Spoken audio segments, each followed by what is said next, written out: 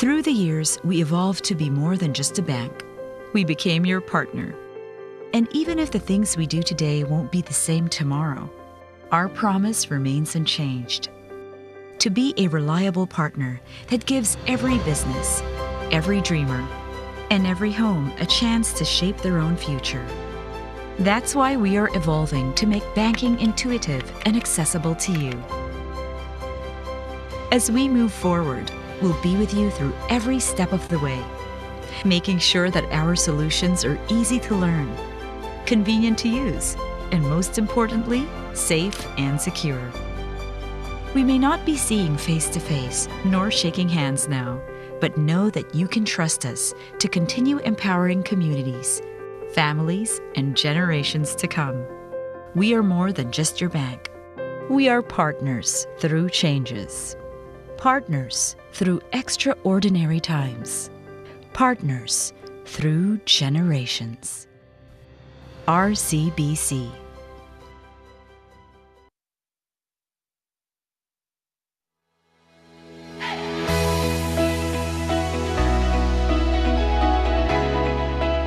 Petro Energy Resources Corporation is one of the fast-growing companies in today's Philippine energy business. In 2018, Petro Energy was ranked 3rd out of 26 Philippine companies and 320th out of 1,000 fastest-growing firms in the Asia-Pacific region as cited by London-based Financial Times.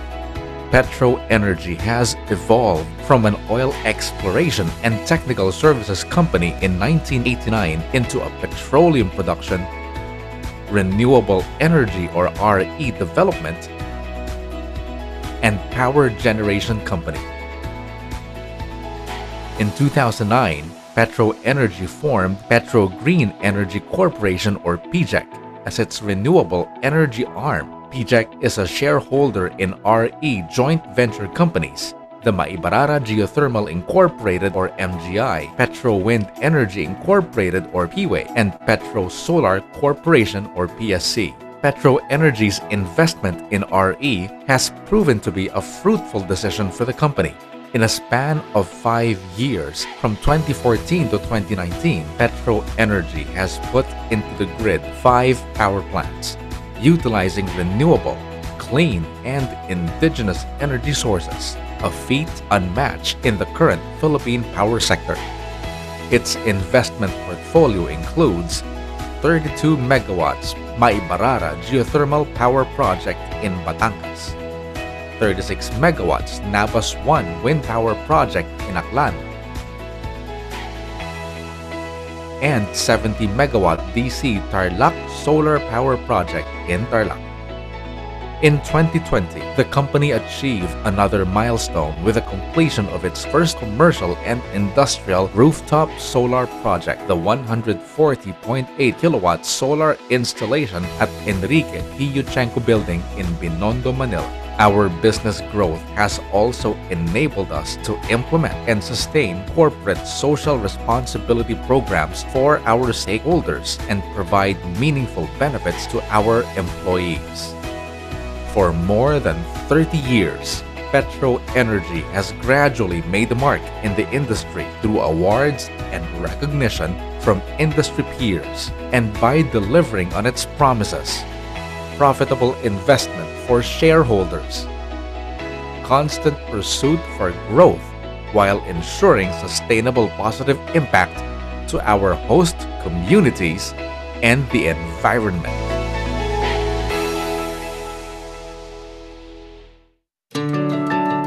The 2020 Global Climate Risk Index ranked the Philippines as the 4th most vulnerable to climate change. Rizal Commercial Banking Corporation, or RCBC, is taking a leadership and constructive role to support the growth of sustainable finance and help reduce global warming.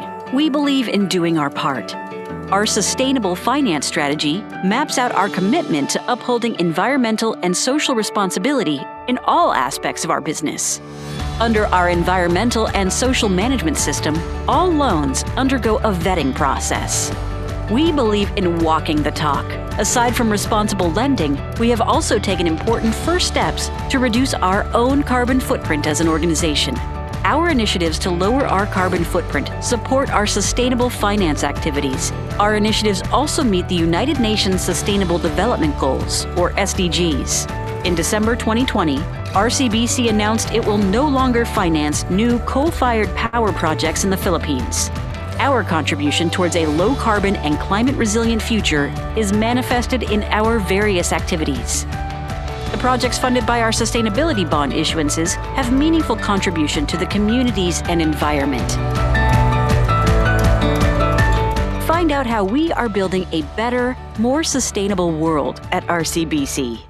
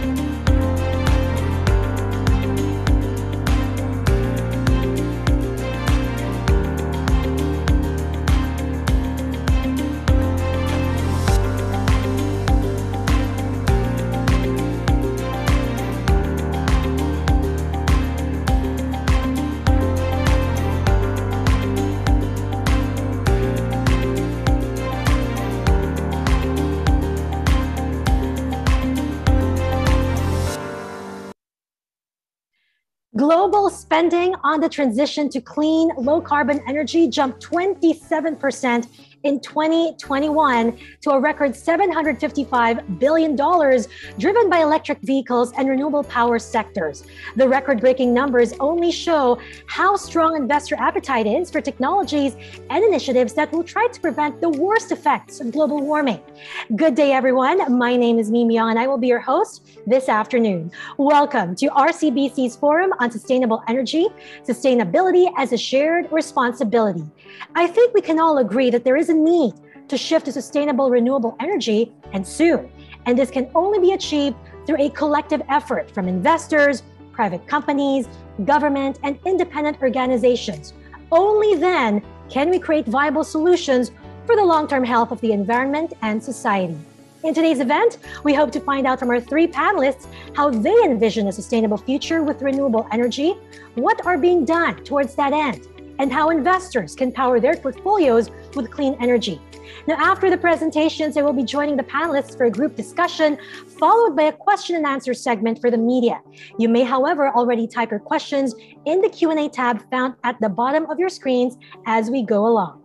Now, before we go any further, let's hear from the Chief Risk Officer and Risk Management Group Head of RCBC, Mr. Gabby Tomas.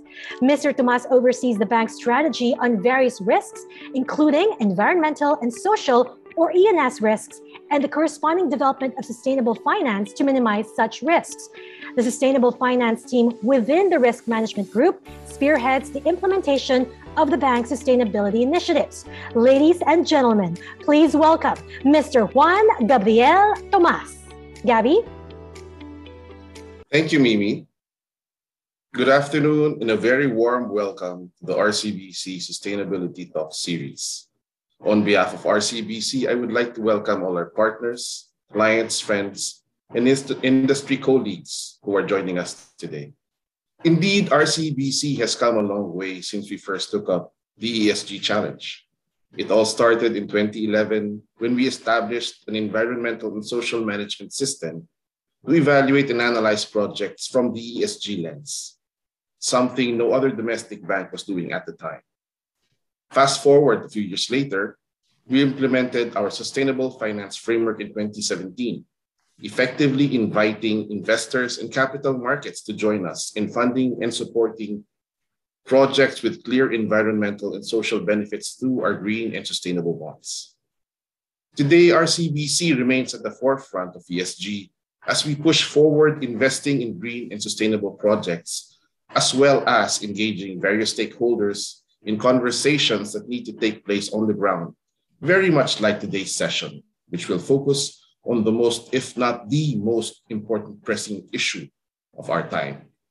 That backbone of our economic engine, energy, and how we can all responsibly transition and keep up with our developing economy's ever-growing demand in a sustainable manner. Sharing their insights on this today are Undersecretary Wimpy Fentebella from the Department of Energy, Mr. June Delfin, President of Petro Energy Resources Corporation, and Ms. Beth Coronel, Corporate Banking Group Head for RCBC. We will also be hearing key messages from RCBC's President and CEO, Mr. Eugene Acevedo, as well as Mr. Jean-Marc Arbogast, Philippine Country Manager of the International Finance Corporation. Indeed, it will be a very interesting session with our esteemed panel of experts, and I look forward to hearing their insights. So without further ado, I would like to open the event proper, and I'm inviting everyone to sit back and enjoy the discussion. Once again, welcome and good afternoon to all. Thank you for that, Gabby. After hearing from their Chief Risk Officer, let's now hear from RCBC's top honcho. Now, under its leadership, RCBC made major strides in sustainable finance, resulting in landmark green bond issues. They've been given a AA ESG rating by Morgan Stanley Capital International. In December 2020, he made a very bold pronouncement that RCBC will no longer be financing new coal power projects in support of the country's moves towards clean energy. He also serves as chairman of the Asian Bankers Association, the president and chief executive officer of RCBC. Ladies and gentlemen, please welcome Mr. Eugene Acevedo. Thank you, Mimi. Thanks very much. Yusek Wimpy Fentebella from the Department of Energy, June Delfin from Petro Energy Resources Corporation, Jean-Marc Arbogast, IFC Country Manager. Dear clients, friends from the media, RCBC colleagues, good afternoon. In the past 2 years, the whole world had nothing on its mind but how to survive COVID. But the impact of the economic slowdown affected all industries, some to a greater extent, more than others. But as we work to survive and to continue to address the needs of our clients, we were reminded that besides COVID, there were other pressing issues that needed to pay attention to. A call to be part of the net zero revolution had started. This will reach every corner of our economy and society, and businesses need to redouble efforts in order to reach net zero. And much more needs to be learned and understood about how sustainable finance can contribute to this. RCBC started on our sustainable journey more than 10 years ago. Since then, we have slowly adopted in our lending strategy and operations the sustainable mindset. And a few days ago, we launched the 5th issuance in our series of ESG-themed bonds. The most recent bond issuance takes our total aggregate ASEAN green and sustainability bonds to more than 55 billion pesos. The proceeds of which will be used to support asset growth, refinance maturing liabilities, and other general funding purposes in accordance with the bank's sustainable finance framework. This, on top of our recent introduction of green time deposits in our product lineup, underscores our deep commitment in contributing to the green goals of the country. But beyond the numbers, allow me to share with you the 5 lessons we learned in our adoption of our sustainable finance framework and how this has been embedded in our bank. Lesson 1, we have been accustomed to aligning our businesses with international benchmarks. Since the time we subscribed to the IFC performance standards, we've been engaging leading third-party advisors like ING Bank and Sustainalytics to ensure that global definitions were followed in our green and sustainability bond issuances. Lesson 2 was walking the talk. We've been implementing our environmental and social risk management system, or ESMS, since 2011. Last 2019, we were able to formalize our sustainable finance framework, which became our guide in funding projects that promote sustainable development. And in 2020, we were the first local bank to publicly commit to cease funding the construction of new coal power plants. Lesson 3, we had to cast a wider net.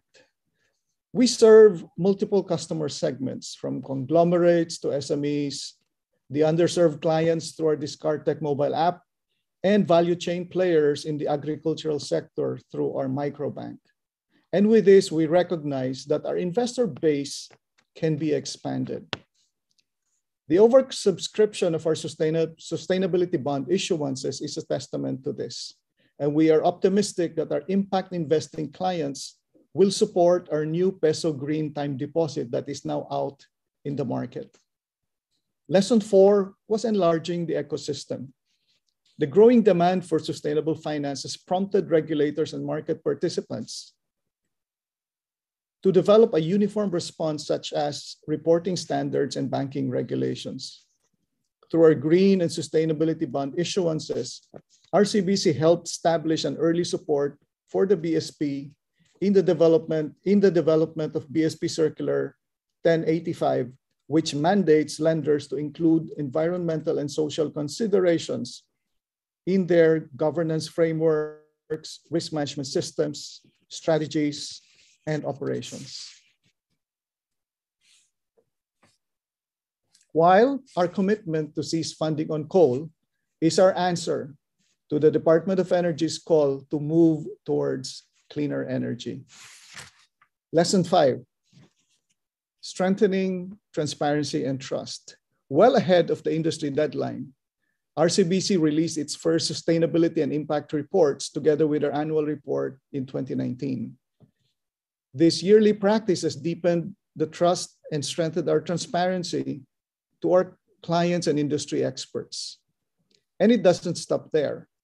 We continue to develop our skills through pioneering capacity building activities using the Paris Agreement Capital Transition Assessment, or PACTA, and related methodology developed by the 2-Degree Investing Initiative, which was the first in Asia, and participation in the Partnership for Carbon Accounting Financials, or PCAF, where RCBC is the first Philippine bank to join.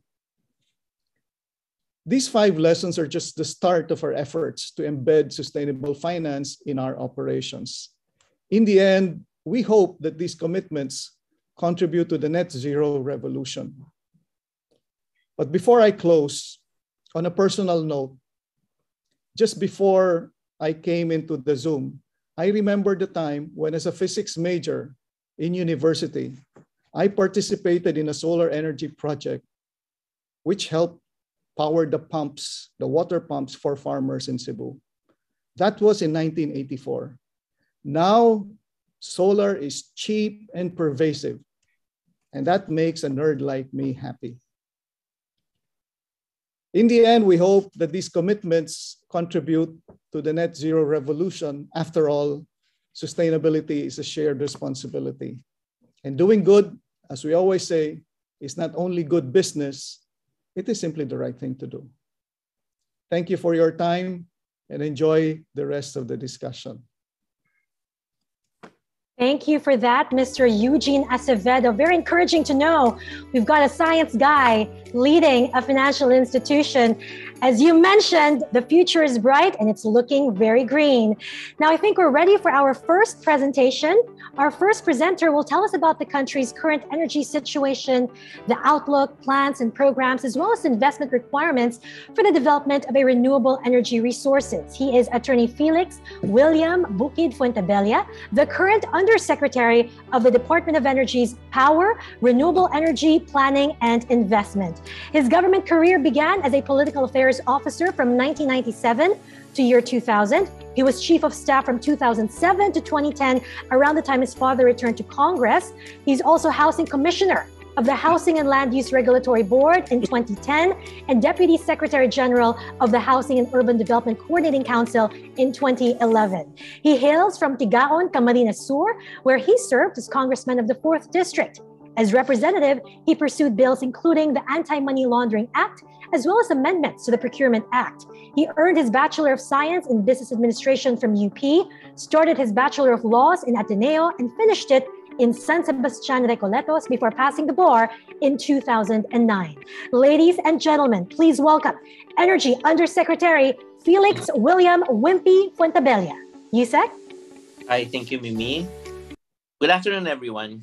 This is a tough job because I have 15 minutes to cover around 40 slides. So if you don't mind, I sought the help of the Secretariat if we can already share the slides. Are we ready?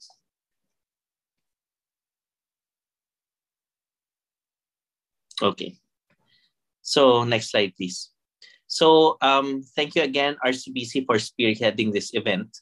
Allow us to share the Philippine Energy Plan, which is that document that binds us together in our move towards the clean energy scenario. So we have 5 major outputs here in the presentation. And next slide. Yeah, next slide, please. I just want to go back to history so that we can have a better grasp of what the business as usual is like and where was it anchored from. It is anchored from our experience in the energy sector.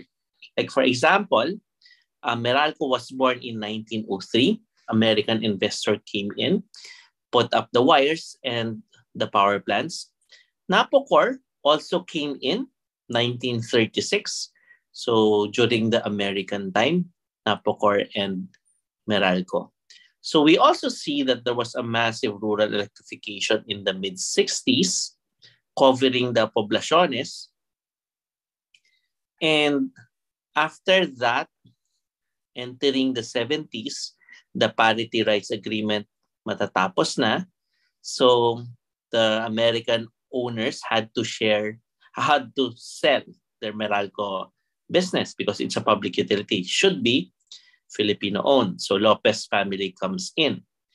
It's also the time that we also experienced energy challenges. That's why we explored looking into nuclear, utilizing the Atomic Energy Law, which was sponsored before in the 50s by the senators from the Liberal Party. Next slide. So Napocor was big, but it became bigger while we were expanding. And to provide that energy system, which is the power bank to the wires and to your houses. So it's the power plant, wires, houses. We created the National Electrification Administration. So through these two giants, power bank making, transmission, and then distribution in the poblaciones, that was how we were able to energize most of the country. That's why we have a lot of electric cooperatives. And in implementing the atomic energy law and looking into nuclear, other uses of nuclear, the peaceful use of nuclear was explored by the country through the Bataan nuclear power plant.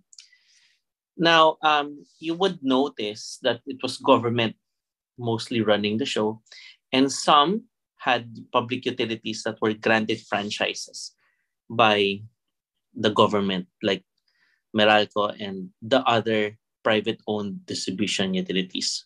Next slide.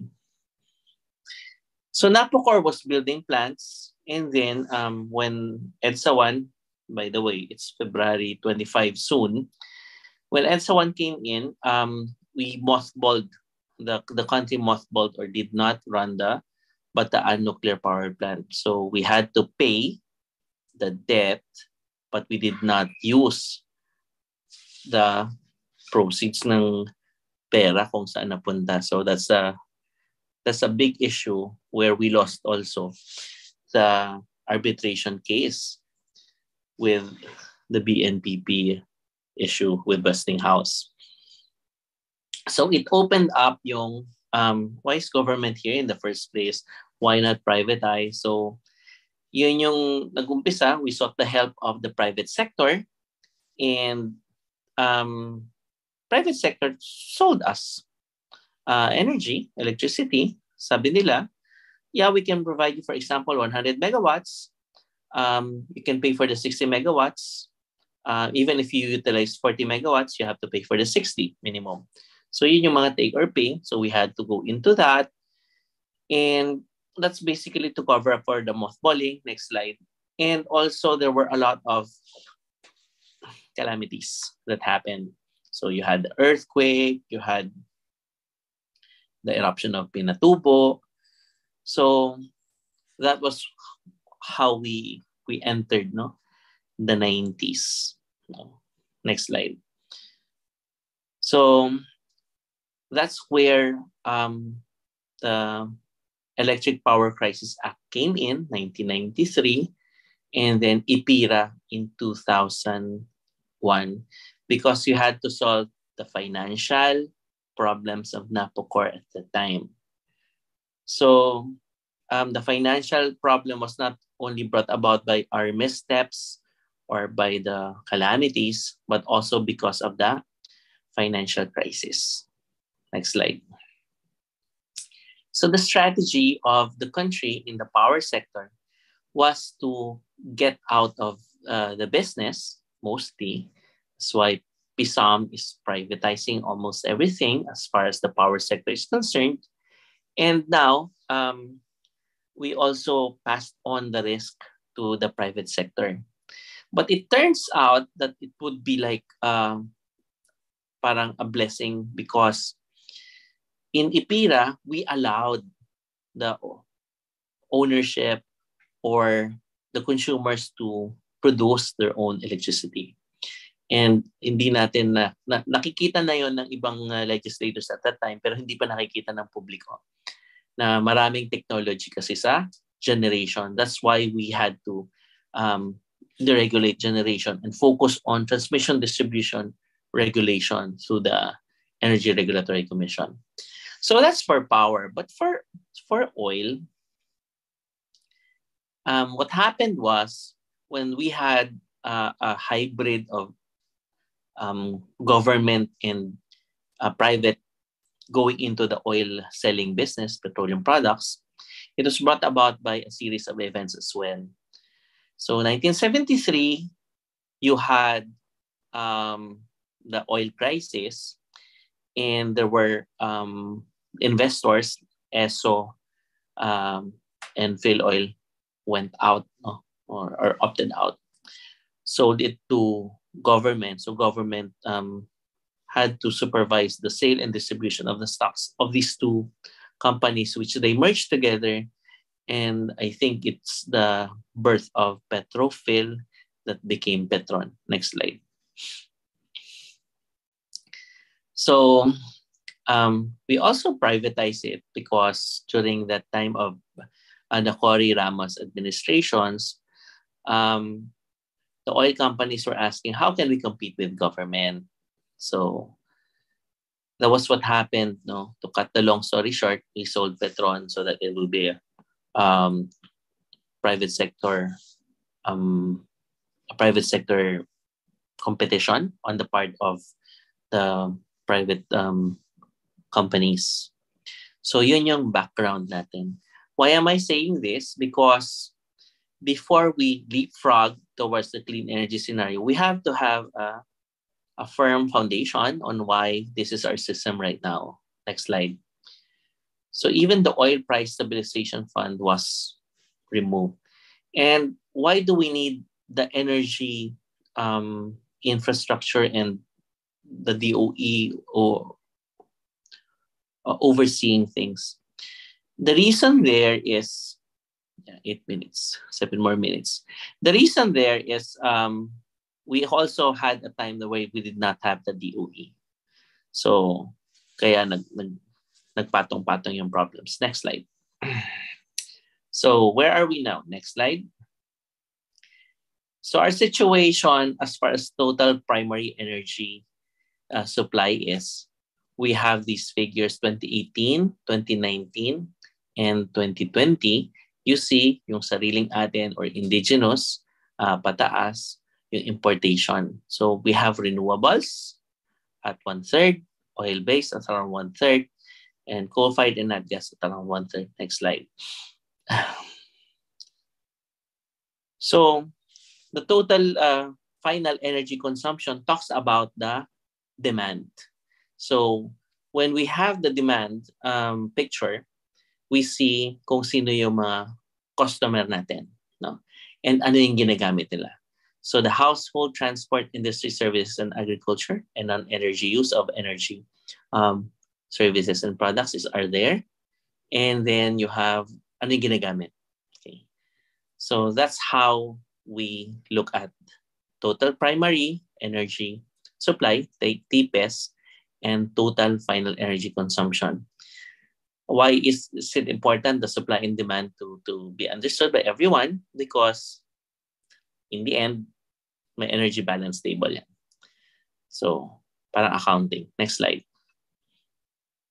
Focusing on power, this is electricity. This is the picture that we have. No?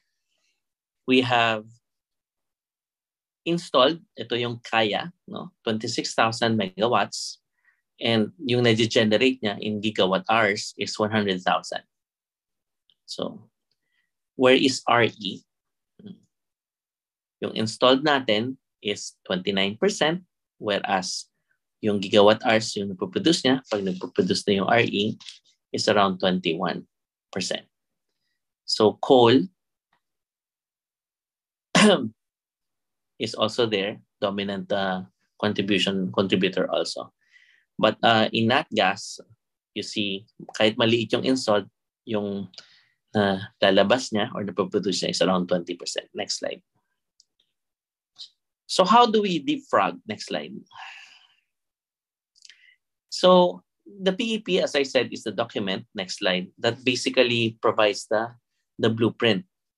And we have the anchors where we see Ambition 2040, the 9-point agenda, and the Sustainable Development Goals. And focusing on the Sustainable Development Goals, SDG 7, which is Sustainable Affordable Energy, supports all the other SDGs. So that's important to note. Next slide. So what are our targets? Here is where we now put everything together. You know, the reference scenario, or the business as usual, anchored on our history and how we are set up, na users pay and true cost. Yun yung major rules for energy. Users pay, like I use the energy, I pay. Luzon pays for the energy it uses. Mindanao pays for the energy it uses. Parang ganun siya. And true cost. So normally it's general rule, no subsidy. So from the reference scenario, you now add energy efficiency, renewable energy, other technologies, information communication technology, and resiliency. And it is going towards the clean energy scenario, which provides us energy security, sustainability, resiliency, and competitiveness, utilizing ICTs. And the consumers are at the heart of it because in the end, the consumers are the ones that will pay, or the ultimate investor in the energy sector is the consumer. No? Siya yung magbabayad ng lahat kasi pinapasoan dyan. So, next slide. So, by fuel, the total primary energy supply, this is in Korean, the energy, no? Makikita natin yung picture in million tons of oil equivalent, no? So you have 2040 reference scenario versus 2040 clean energy scenario. So pag nakita natin yung picture, if we do the formula, no, EE plus RE plus other energy technologies plus ICT and resiliency, you have self-sufficiency at 59%. So that is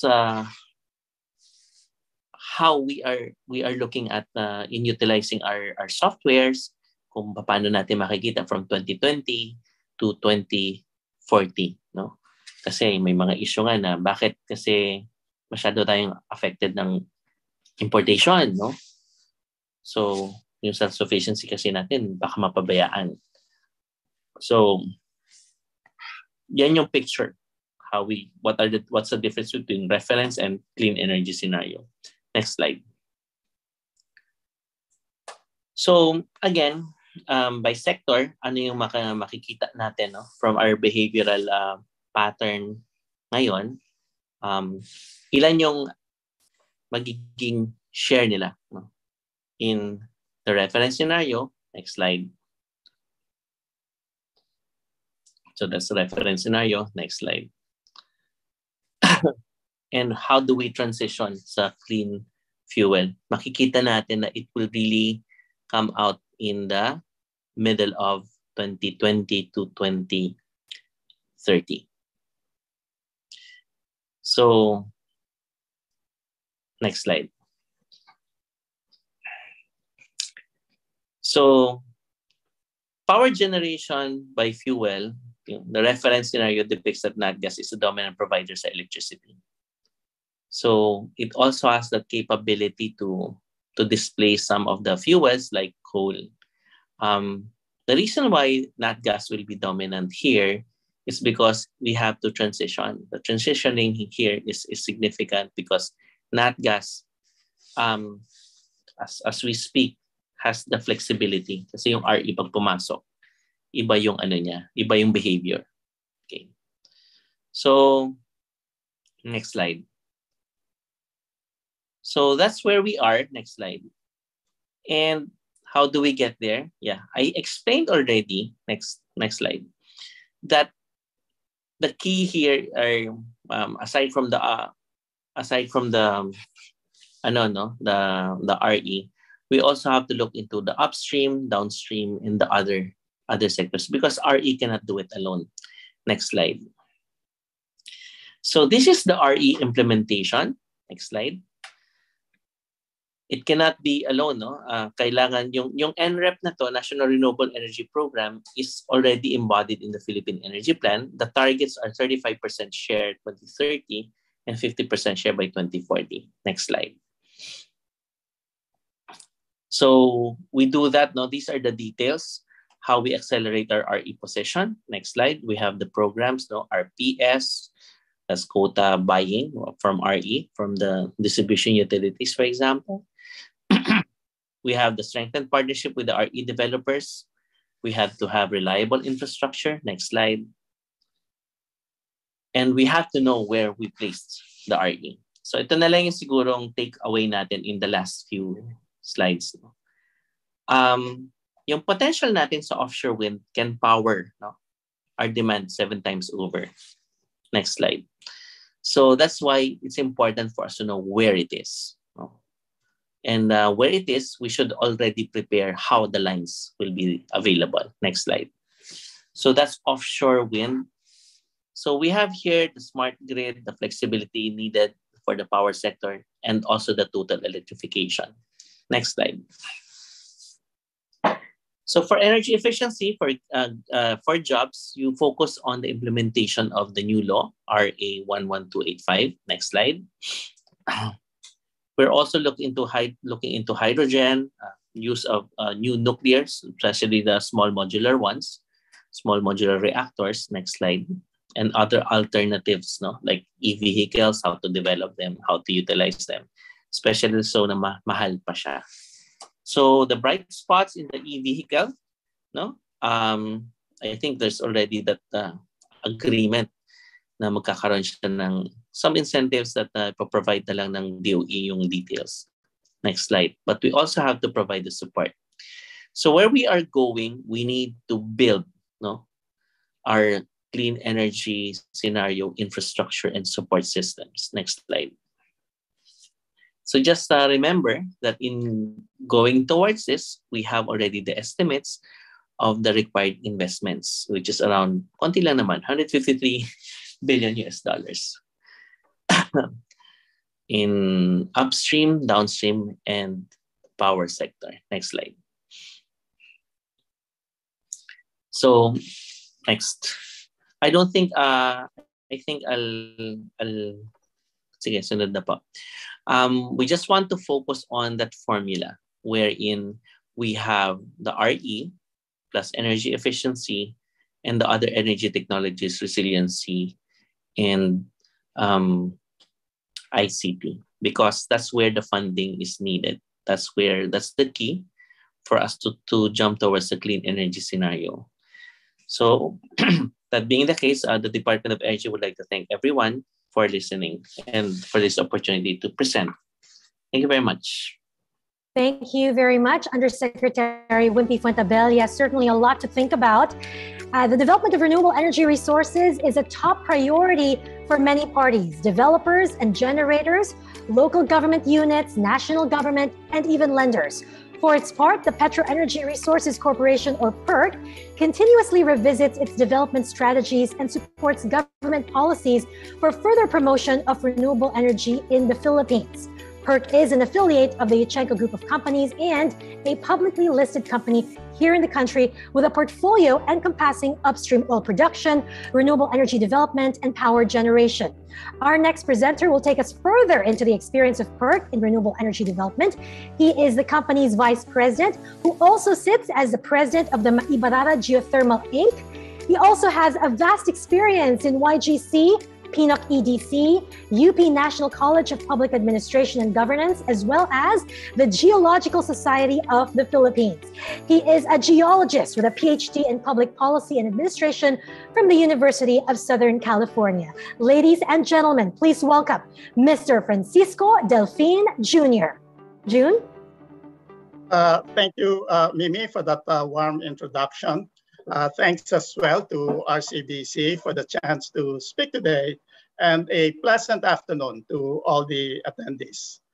My talk is about Petro Energy's experience and concerns as an RE developer.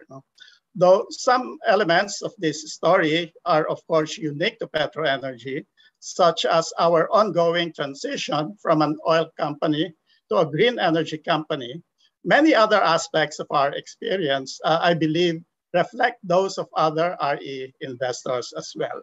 So I will share our story in about 15 slides, following the simple outline shown on the screen.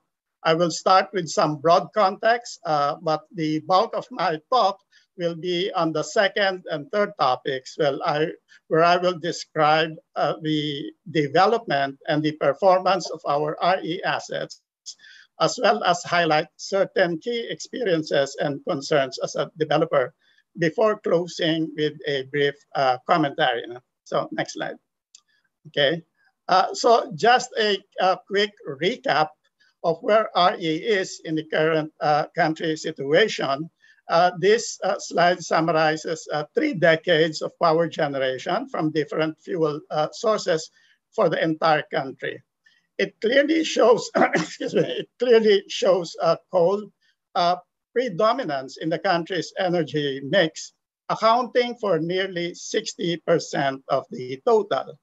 And when you add Malampaya's input of about 20%, then fossil fuels supply almost 80% of our power generation. And when you consider further that about 98% of our coal are imported, then you have to worry a little bit about the national energy security dimension of that much imported fuel. No? Even with the enactment of the RE law in 2008, solar and wind didn't really get going until about 2015, when the feed-in tariff supported power projects start contributing to the generation. And even so, their contributions remain small. No? So together with hydro and geothermal, RE generation make up only about 20% of our country's generation mix. So clearly, that's a very long way to go before we can become a net zero society, and underscoring that much work remains to be done, of course. Now. So on PetroEnergy's part, the company decided in 2008 to diversify and gradually exit from our upstream petroleum business. As you know, we have been in offshore Gabon, West Africa since 2002, producing oil there. And in 2009, we started our own energy transition by incorporating Petrogreen as our RE holding company. And because of our oil experience, it almost became logical that our first venture into RE will be geothermal because of the similarities in the skills and resources in finding petroleum and geothermal resources. No? Now, our experience developing Maybarara through MGI starting from around 2010, in turn provided us with the corporate experience, confidence, and networks to later venture into wind energy, where we absolutely knew nothing about at the beginning, and of course later on to solar as well. So to cut a long story short, from about 2014 to 2019, we put online to the grid 5 individual power stations under these 3 different SPVs. The total installed capacity is still somewhat modest, just under 140 megawatts now. So going now to the specific projects, after the 2008 RE law, there was a rush of private investors in the country's geothermal industry, including PetroEnergy. No? And to accommodate this investors' exuberance, if you will, the DOE granted, through competitive bidding in 2009 and 2010, 16 geothermal fields or areas to 13 different companies with the target of installing over 600 megawatts of new geothermal capacities. No? So that was in 2009 and 2010. So 10 to 12 years later, out of the 16 geothermal blocks granted to 13 different companies, only one of these, just one, exactly one, have become operational and commercial. And of course, I'm referring to our previous slides. Of course, I'm referring to PetroEnergy's Maybarara geothermal power plant in Batangas. No? When we put up our first unit, the 20 megawatt Maybarara 1, in February of 2014, that was actually the first geothermal plant built and completed in Luzon in 16 years. 4 years later, we added our second unit, the 12 megawatts Maybarara 2, Within that same compact area shown on your screen, that's about 7 to 9 hectares now. And a year before that, in 2017, MGI started providing dividends to our shareholders who are identified there on the upper left corner of your screen. And since then, since 2017, we have been able to provide consistent dividends to our shareholders. So next slide, on to our Nabas wind power project in Aklan. This remains currently as the only wind power plant in Panay Island and is also the largest power source in the entire province of Aklan, whether conventional, fossil fuel, or renewable. And until recently, Nabas was also the highest perched wind farm in the country, with wind turbines erected at elevations of 300 to 500 meters above sea level in the foothills of northern Aklan. No? So that setting actually impacted our civil works development costs, but it also provided the project with a great view of Boracay, shown there on the background, and more importantly, high capacity factors for our generation of the wind turbines. We have plans of expanding this project to reach our original target of about 50 megawatts. But in the meantime, the operating company, Petrowind, has also provided dividends to our shareholders. Next slide. Our Tarlac Solar Power Project currently consists of 2 units. The first is a 50 megawatt Tarlac 1, which is FIT qualified, that we put online to the grid in February of 2016. Then the second unit, the 20 megawatt Tarlac 2, we designed and constructed intentionally as a merchant solar plant after the suspension of the FIT regime. We managed to start exporting power from that merchant solar plant in the summer of 2019, coincident with the red and yellow alerts prevailing at the time for the Luzon grid by NGCP. Again, we have plans of expanding our solar capacity here, but like our geothermal and wind asset, the operating company, PetroSolar, has been successful in providing annual dividends to our shareholders from 2018 onwards. Next slide. Now, going now to specific concerns, our first critical comment is nothing new. Permitting for new projects is simply time consuming, and this is an observation already made by many others. In our case, we counted all the number of permits for individual projects, and including reportorial requirements, the number of permits in our case range from about 65 to 74. However, that number is actually lower than what some people claim are about 100 to 300 permits needed to start new projects. But I hasten to add that in our case, we just counted the number of permit document or title, but one permit can require anywhere from 1 to more than 5 signatures per government agency.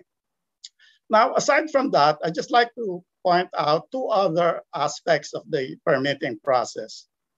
One is that given this number of permits, and more importantly, the time it takes for developers to secure these permits and start projects going, it begs the fundamental question of whether our generation sector is currently and truly deregulated as EPIRA stipulated. Secondly, getting a secured permit, especially from the local government units, of course, doesn't guarantee an obstacle or smooth free project development. That relates now to our second experience, which is dealing with the host communities. Project proponents to achieve seamless project development must consider going beyond the formal rules of the consenting process and engage and build and nurture and sustain social capital. No? In our case, in Petro Energy's case, we nurtured goodwill, trust, and reciprocity by collaborating and identifying projects that are truly appropriate and needed by the communities. In Tarlac, for instance, to contribute to agrarian peace, we piloted and funded a chili farming program for tenants or farmers in Hacienda Luisita.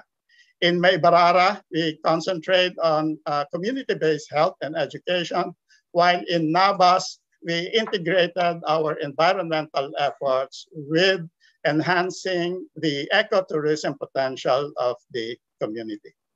Next slide. Shifting now to our experience with respect to project funding, the scale and the cost of our projects are such that we have relied purely on local banks to provide us debt financing.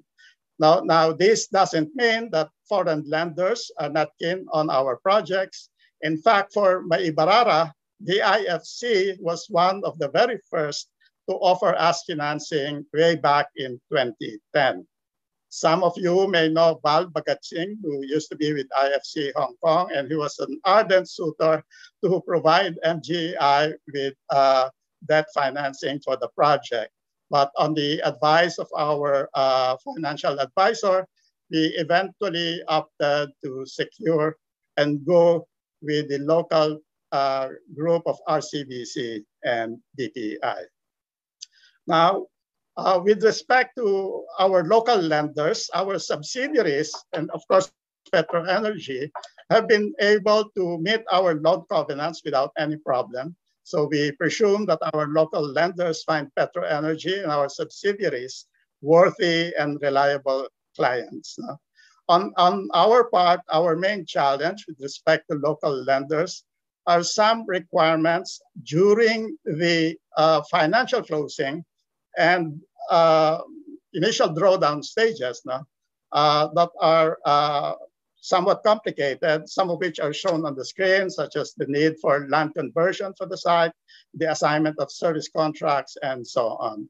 Fortunately, we have worked with our lenders to fashion a reasonable compromise to these issues. Okay. Now, of all the problems or challenges that we have experienced as an RE developer, we contend that nothing is more daunting and more frustrating than connecting your newly built plant to the grid to start the delivery of power. In other words, securing that much sought after certificate of compliance or COC from the ERC to start commercial operations, as well as secure the benefits that inhere in that COC, such as the ITH, really requires a lot of time, patience, and gritty determination from the developers. The problem has two aspects to it. One is financial, because the developer has to fund the transmission connection, including the right-of-way acquisition, as well as some ancillary equipment. But the other problem, more intractable, is the overlapping authority of government agencies on technical matters on grid connection, particularly between NGCP and ERC. Next slide. There are other significant barriers and concerns that I need to mention very briefly. Some of these include the current rules that deter more private investments in the off-grid areas where power is obviously much, much more needed. Things that add further cost to developers, like the cumbersome process of refunding VAT payments. Natural disasters like Typhoon Odette that destroyed and downed many transmission poles in the Visayas, resulting in widespread curtailment of plant output in Negros and in Panay. And more recently, ERC's determined imposition of the public offer requirements for GenCos as a precondition for continuing commercial operations. Certainly, no one will quarrel with EPIRA's mandate to widen the ownership base of the country's generation sector through this public offering requirement and ERC's mandate to implement this. What we are merely raising is for some consideration on the timing and process for compliance, given that we are just emerging from the severe economic dislocations caused by the COVID pandemic. Now, in the very short period that PetroEnergy has operated as an RE company and as a power generating company, we are gratified that our performance and our projects have been recognized nationally and internationally by organizations such as the ASEAN Business Awards, London's Financial Times, among others. So in closing, our business development approach anchored on careful project selections have led to healthy returns on individual projects. But at the same time, this has also limited the size of our portfolio to a modest capacity. There are many challenges in the whole process of developing renewable energy, but in our experience, it is connecting the power plants to the grid that pose the most serious bottleneck and requires the careful attention and review of our policy makers. We believe that our shared responsibility here is to make sure that all these power investments eventually lead to a lowering of the power rates to make our nation's economy competitive in the region, as well as to improve the lives of our countrymen. So harnessing our renewable energy involvement should no longer be a debate. National energy security, as well as global climate concerns, make it imperative. And PetroEnergy is committed to this enterprise in two concrete ways. First, by supporting the DOE on policies that further promote RE, such as the coal moratorium, the forthcoming green energy auction program, and the like.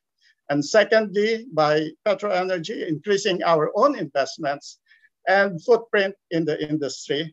We currently have a pipeline of mostly solar projects that will add about 100 megawatts to our portfolio in 1 or 2 years.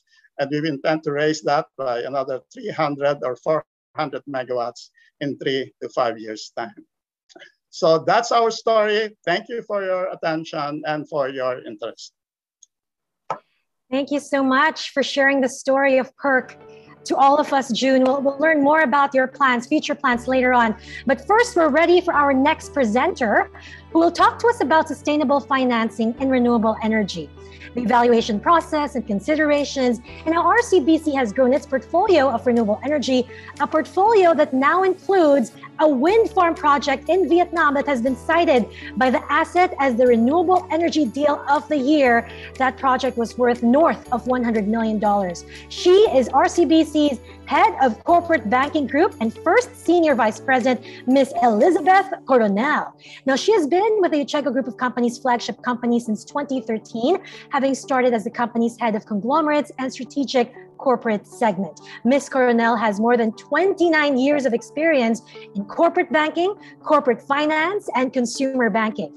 She's currently the head of corporate banking group. Ms. Coronel graduated cum laude at UST with a Bachelor of Arts in Behavioral Science degree and earned her MBA units from Ateneo Graduate School of Business. She has completed courses in sustainable finance, as well as the circular economy and sustainability strategies from the University of Cambridge and the Erasmus University of Rotterdam. She's now in an ongoing journey towards being a champion for sustainability. Ladies and gentlemen, please welcome Ms. Elizabeth Coronel. Beth? Thank you, Mimi.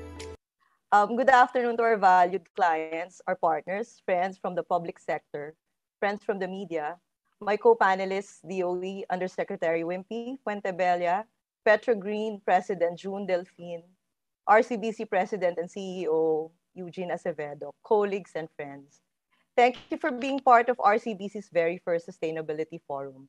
As Gabby mentioned a while ago, this is just the first of a series of sessions that we will be holding throughout the year. Sustainability as a concept is so broad that a 2-hour session is simply not enough to take up the essential items that will help you and me appreciate the relevance of these initiatives, not only to our respective functions at work, but as it applies to our personal lives as well.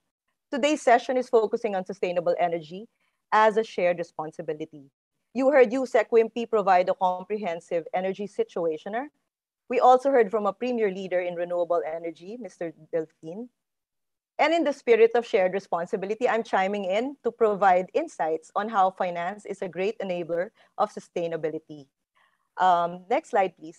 But before we go into energy, I just would like to touch on sustainable financing.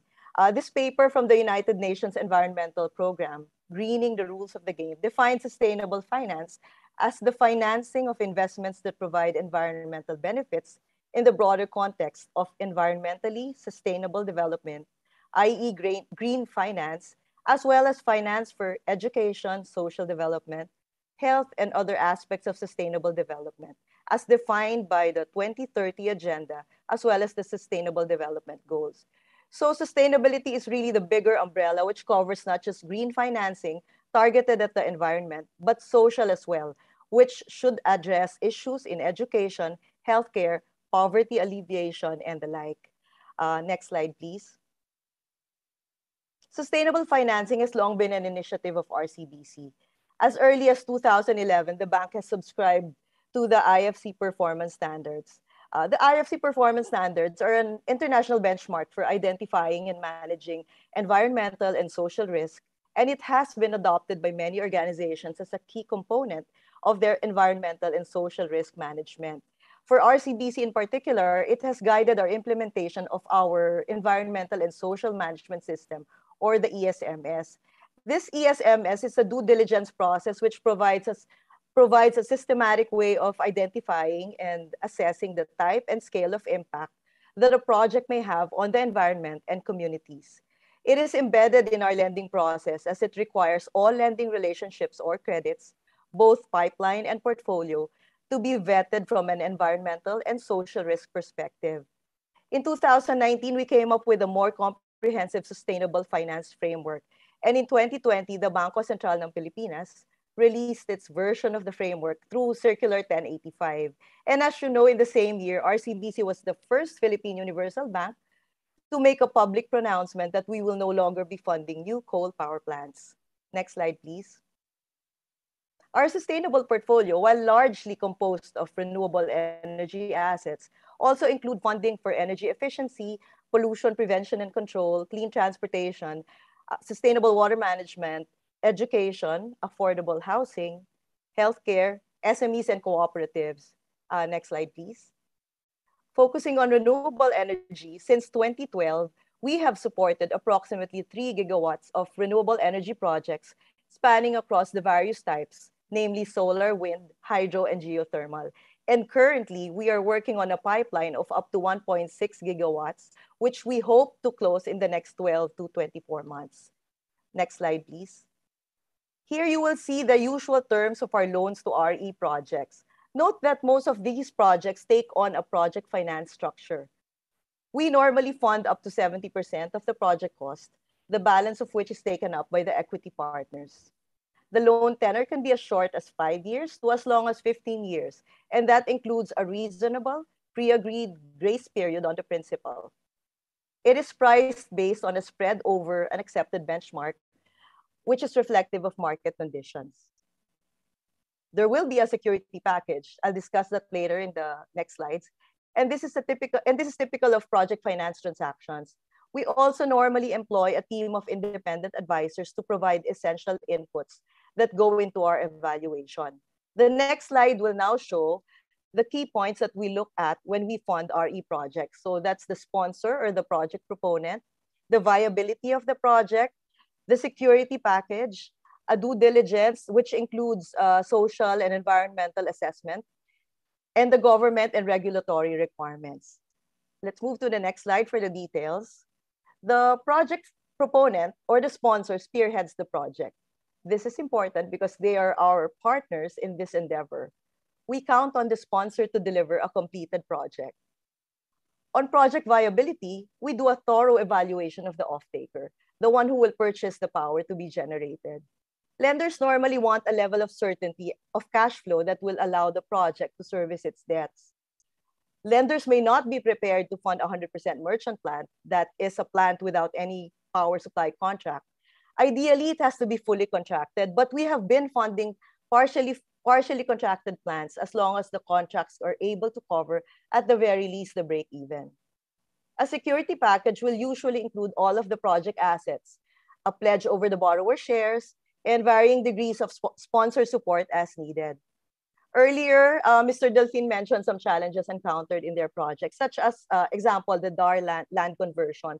This is in reference to land which is still classified as agricultural. And this is where the support of our friends in the public sector will be very useful, specifically in expediting the conversion process from agricultural to industrial.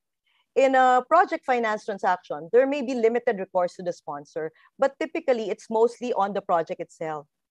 And because of that, the standard requirements of banks is for a perfected security package. Just the same, there may be ways to structure a transaction where some delivery of certain conditions may be delayed, and that can be discussed on a case-by-case basis.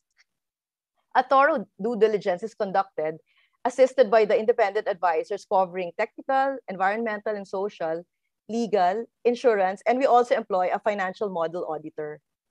You probably will ask how long it takes to process a loan.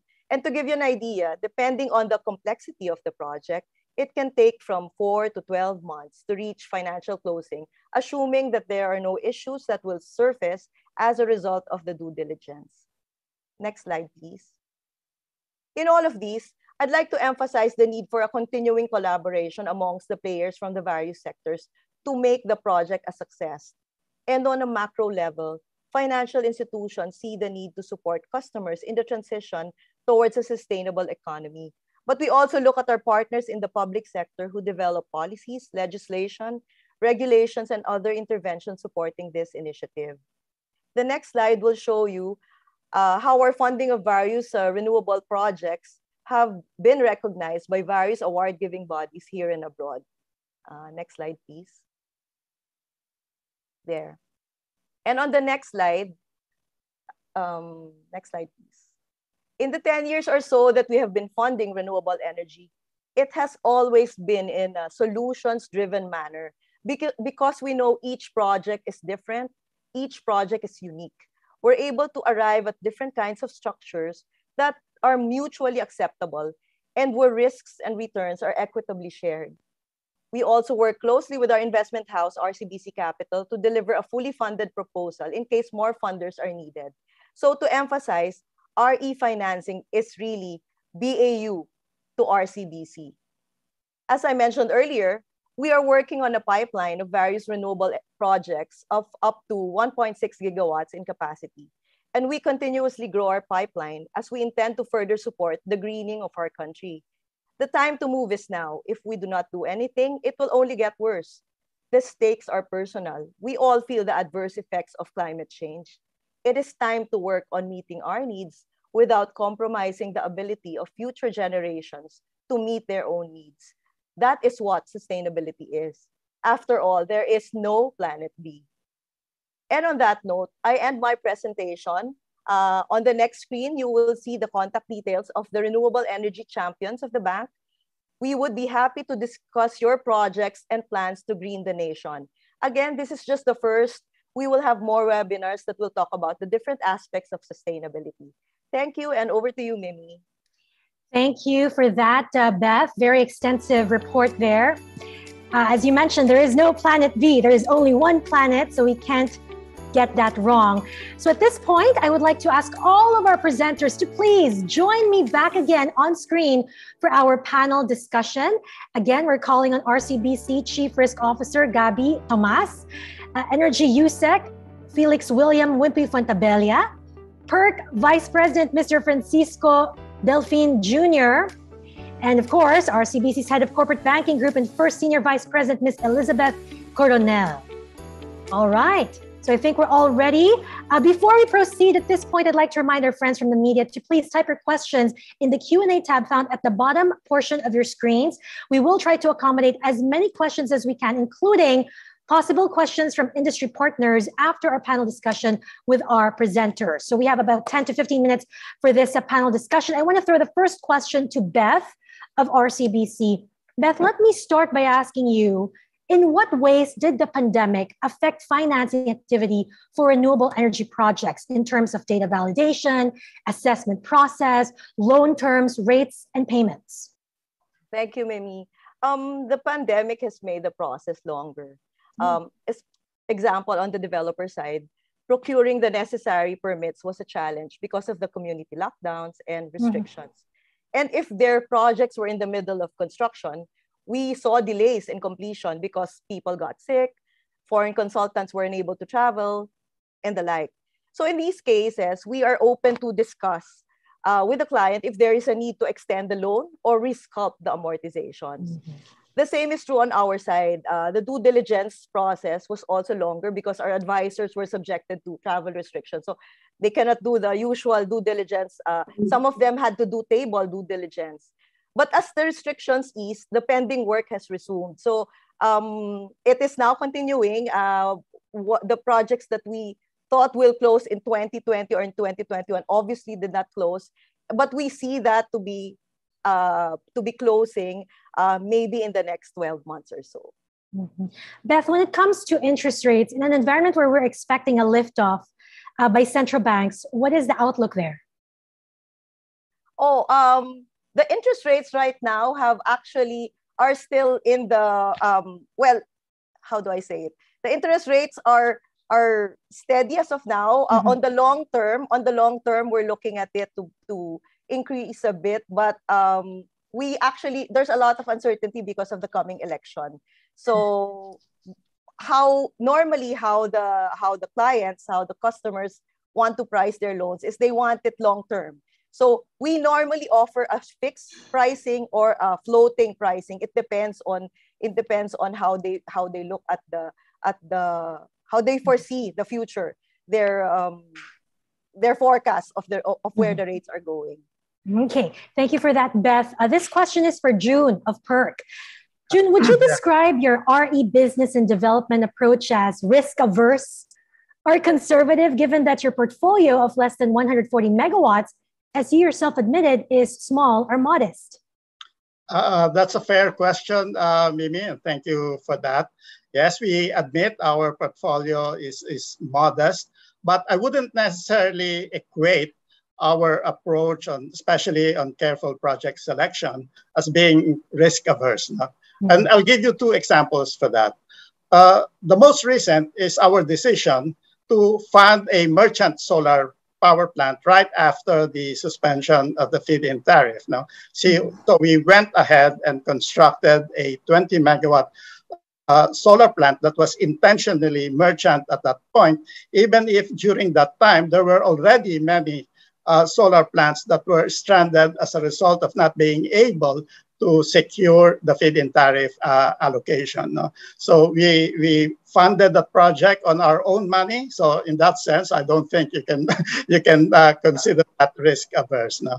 The second example is on our geothermal venture. You know, of course, that in comparison to other RE, the upfront cost of geothermal is very, very large. And that dissuades a lot of other players from going into geothermal. So in our case, before we even managed to secure commerciality from the DOE and from our own lenders, we have to spend about 800 million of our own risk money to prove that the resource is worth pursuing. No? So in that case, we're very careful, but that doesn't necessarily, I would argue, translate to being risk averse for the company. Mm-hmm. June, less than 140 megawatts right now. Do you have a long-term goal, a target for RE capacity? Because your peers, and there are more of them coming into the space. One is looking to hit 5,000 by 2025. Another one headed by a 28-year-old is developing a 500 megawatt solar project set to be the largest in Southeast Asia. Another one whose sponsored REIT just went public is looking at 1.5 gigawatt over the next 5 years. What about PERC? Do you have a long-term vision, a target? Yeah, we do, but let me first state that the outset, we never declared or we never claimed to wanting to be the biggest solar or the biggest wind energy company in the Philippines. We have always been driven by our goal of making sure that each project will become very profitable at the level of risk and capital that our principals are willing to bear. No? So having said that context, we do have a long-term vision right now because everybody is just coming off from the COVID pandemic. We're tempering the expansions. I've said we have target near term within 1 or 2 years of adding 100 megawatts of new solar projects, and then about 300 to 400 megawatts in the next 3 to 4 years. However, for the long term, we are betting on offshore wind, not just for petro energy, but I guess for the country, because of the advantages that offshore wind brings to scaling up renewable energy generation. Obviously, they don't have the limitations on size and accessibility that large-scale solar do. You also have more areas available for development, unlike geothermal. So we believe, and we support the DOE's action to promote large-scale offshore wind development, and that is where we are betting our long-term expansion. I'll ask you more details about that, June, later, because Yusek earlier said the offshore wind potential could meet demand 7 times over. That's what he said earlier. Very big potential. Yusek, Wimpy Fuentebella, you've heard it. The private sector has spoken. They're all in. They're betting big on renewable energy. Given the existing pipeline that you know of, that we're seeing now, does it seem like the DOE's goal of sourcing 35% of our power from RE sources by 2030 and 50% by 2040, does it look like we're going to hit that? Definitely. I think we will be able to hit that. But there are a lot of improvements and a lot of need for us to synergize, because I think you heard si Ma'am Coronel keeps on saying it's contracts. You have to evaluate the contracts, at least reach break even. So that is what the Department of Energy has pushed for NGCP and the other distribution utilities to comply with their contracting requirements. Because we need them to contract, kasi yung wholesale electricity spot market, masyadong mababa yung secondary price cap. So that's a deterrent for you also heard, no? Yung merchant plants to come in. So that being the case, contracting is the key. At least protected din tayo sa volatility ng prices. Also, I think I have to emphasize that the EVOS law is already in place. So if there are permitting issues, like Sir June has been repeatedly saying, or these are the challenges. Those were the challenges 5 years ago pa, kasi meron na tayong EVOS. So I will give the number of Miss Lisa Go, our Investment Promotion Office. 0917-512-1234. Because habang nag-uusap tayo, we were referring also an applicant na mali naman yung sinubmit na mapping reference sa application for a service contract. So those things, kaya ng Investment Promotion Office yan.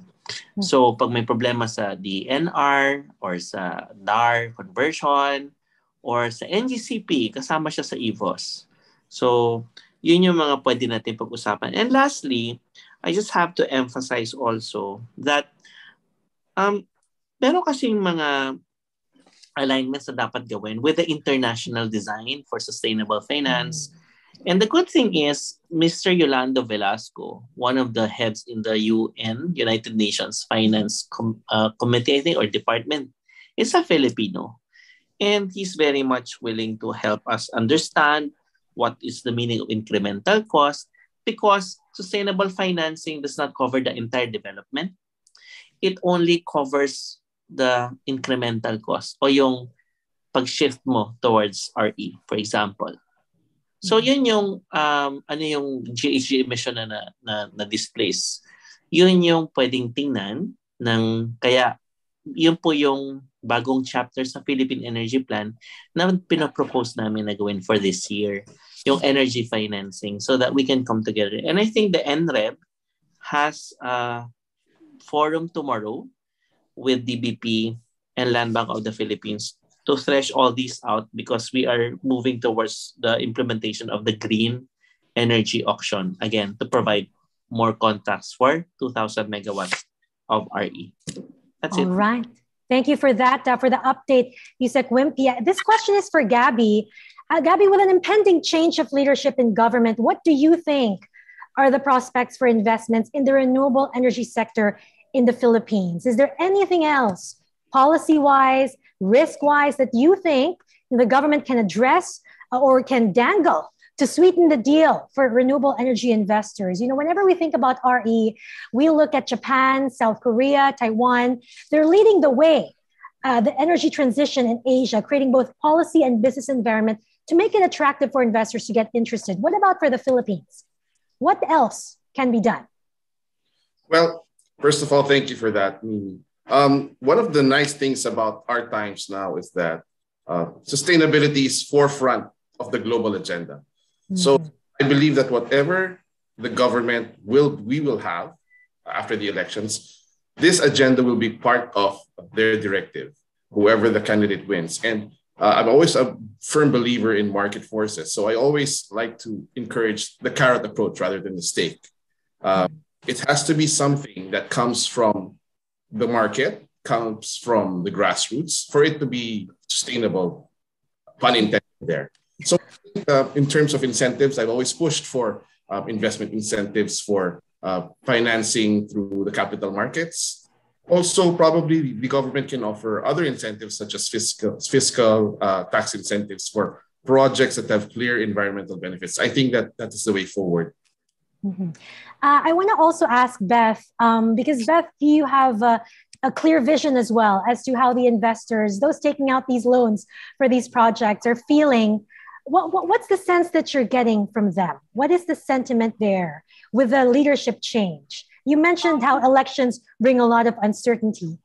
Yeah, actually, well, this is also to follow up on Gabby's point. No, we have laws already in place. So I think whoever wins will have to continue what the laws are there. And as Yusek Wimpy mentioned, the key is really the policy rollout. The laws are there that will promulgate the country's transition to clean energy.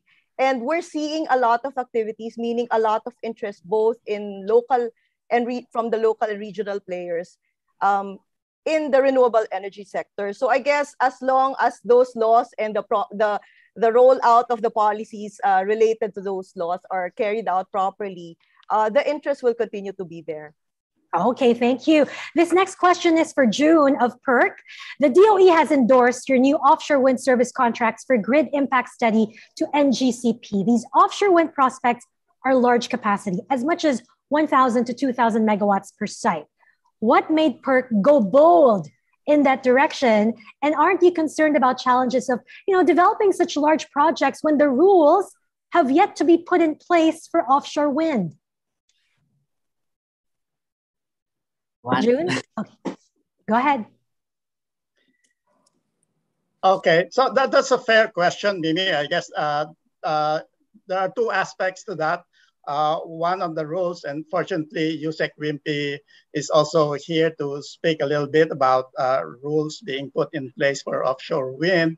But insofar as Petro Energy is concerned, I think we are uniquely positioned to invest and exploit this opportunity because number one of our involvement in offshore energy operations in Gabon, combine that with our experience in power development. No? Now, not only is Petro Energy uniquely positioned for the future offshore wind industry, but I would add that the entire YGC group is in fact well suited for this opportunity. No? We have EEI, who is fairly well known for large-scale construction. And when you do offshore wind, large-scale offshore wind, you need technical skills and manpower. So we have Mapua University as part of our team. You need, of course, to mitigate the risk.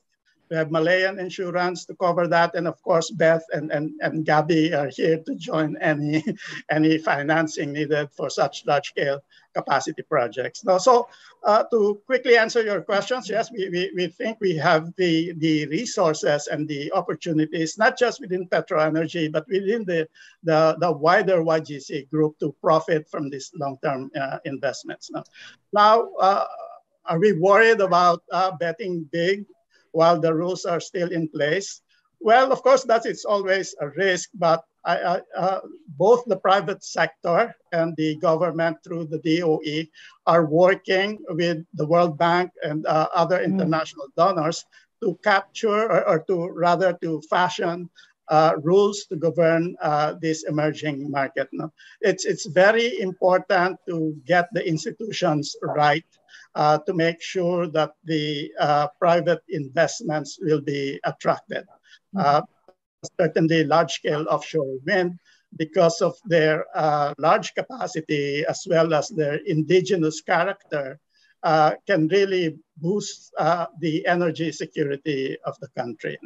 So you were talking about the rules, and I've said it's fortuitous that PetroEnergy as well as the DOE actually sit as members of the steering committee of a joint industry platform that will fashion the rules as well as remove obstacles to future development on offshore wind.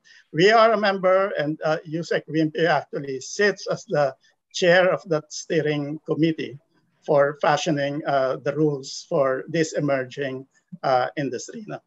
Thank you for connecting the dots for us, June. Sure. Really very big potential. I know that the DOE has partnered with the World Bank Group as well to create the offshore wind roadmap. And one of the co-leads there, Mark Leyburn, said the Philippines has over 170 gigawatts of offshore wind potential. Imagine how massive that is. On the topic of the offshore wind, I'm just going to jump right in because there is a question from one of our media friends, and it's connected already. I want to post it to you now. Based on the documents from DOE, this is for you, June. You are looking at large offshore wind projects. Can you elaborate on the investments for these 3 projects and the timeline, including project rationale? Well, as I've said, I think I've spoken a little bit about project rationale. There are advantages to offshore, large-scale offshore wind that we do not get from, say, onshore solar or even geothermal. That's one rationale. The other rationale is that the company and the wider YGC group has the resources and the experience to profit from this long emerging industry. Now, as for the timeline, as Yusek Wimpy can also attest, this is a long-term process. The rules are still being put in place, but in general, for offshore wind, private companies have about 5 years of pre-feasibility stage to undertake all the necessary technical and commercial studies before deciding whether to go on the full scale construction and development. So on that note, locally, you have that 5-year window in which to do your project. Secondly, it's also necessary to wait for advances in technology on offshore wind that will make the capital cost of offshore wind much more competitive in the Philippines. Certainly, offshore wind is competitive now in Europe, in the US and parts of Asia, but they are not yet competitive at this point in the Philippines. So we have that opportunity, that window in which both the rules are to be set in place, the pre-feasibility period, as well as the time for technology improvement to make the capital cost of offshore wind turbines much more competitive in our country. June, taking off from your answer, what is the capital cost here in the Philippines compared to other countries? What multiplier effect? Well, right now, maybe there's no capital cost yet because no one's building. No one's doing. Is there an estimate? Yeah. Well, right now in the international market, it has lowered to about $3 to $4 million per megawatt. Bloomberg Finance predicts that will further reduce over the next 5 to 10 years. So it's not too it's too early to make actual cost comparison in the Philippines. So we wait for, as I've said, these technological improvements to lower the cost now, as they are relevant to the Philippine setting. And for those who are very interested here, June, can you tell us where the sites are for the 3 projects? Sure. This has been revealed by previous news items. I know there's one in Palawan. Right. Our offshore wind sites are in one is in northern Luzon. Okay. One is in northern Mindoro, and the other one is eastern Panay. So that's not yet. It's already revealed by previous newspaper reports. And one more question from Elena Flores here. Will Petro Energy seek partners for the said offshore wind projects, given the cost and the size? Yes, certainly that's in the plan. These are large-scale, very expensive projects. Not only that, you need partners who have the corporate experience and the technical know-how to contribute to these enterprises. No? So yes, we are definitely considering other partners in the future for offshore wind. Thank you, June. Beth, here is one question for you. June earlier talked about partnerships, so working together with the World Bank. Speaking of the World Bank, their sister organization, IFC, is your partner in many of these initiatives for RE. How has the partnership helped you in RCBC in your role as a financial intermediary in promoting sustainability? IFC's guidance basically aids us in our capacity building activities. We're also able to access global tools on climate risk analysis that were not previously tapped in the country. So it all helps in our carrying out of our ESG initiatives. All right, thank you for that. Here's for Yusek Fuentabella. Aside from lenders, developers, policymakers, private sector, who else should share the responsibility of pushing for this green ambition? Renewable energy at the forefront. Who else should be helping and how can they participate? Yusek? Everyone. Okay.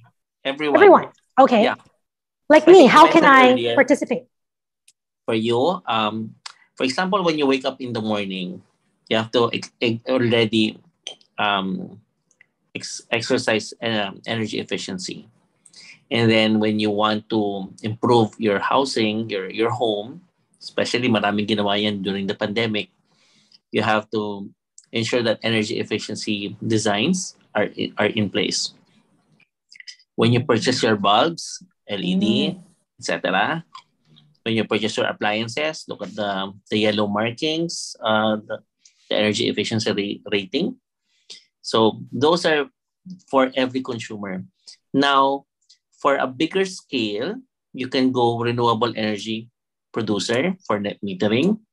In your office, you can be the energy manager for energy efficiency, or you can also encourage green energy options for them to buy RE on the demand side. And then on a larger scale, yun na yung mga ginagawa nila, Sir June, developer na sila, Ma'am Beth, pautang. So, ganun po yung palaki siya ng palaki. So clearly, there's no excuse. We're all in this together. This green ambition is all of our ambition. Here's another question for Gabby. Gabby Tomas of RCBC. End of 2020, the president of RCBC, Mr. Acevedo, said, no more coal, quote, I'll say that slowly, no more coal. He became the first banking CEO to make such a bold announcement following, of course, the coal moratorium declaration from the DOE. Gabby, can you tell us what percentage of the loan portfolio now is coal?